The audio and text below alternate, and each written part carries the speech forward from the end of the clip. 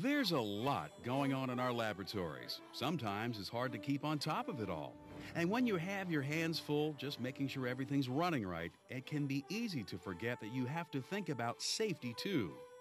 But safety is important because if you're not careful, the laboratory can be a pretty dangerous place. We're all human, no matter how many years of school or work we have under our belts.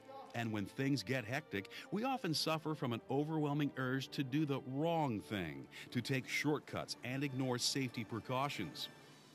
So if you're new to your lab, while you're learning where the light switches are, you should also learn the safety rules. There's a wealth of safety information you should know.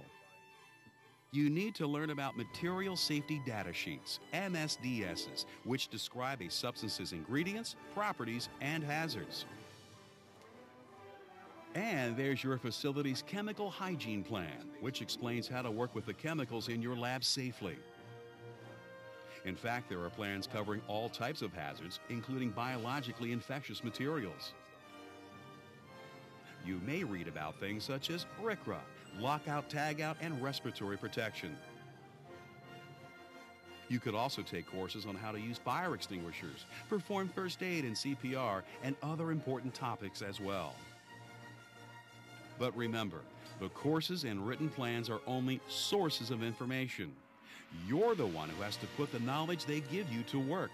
The ultimate responsibility to be safe lies with you.